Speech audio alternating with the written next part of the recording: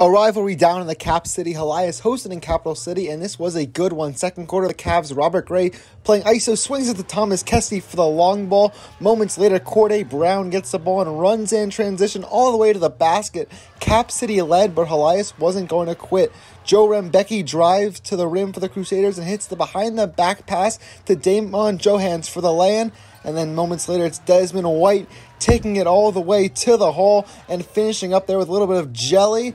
And it would be Helias coming back to win this one 82-73. Harrison Vapnek, KOMU-8 Sports.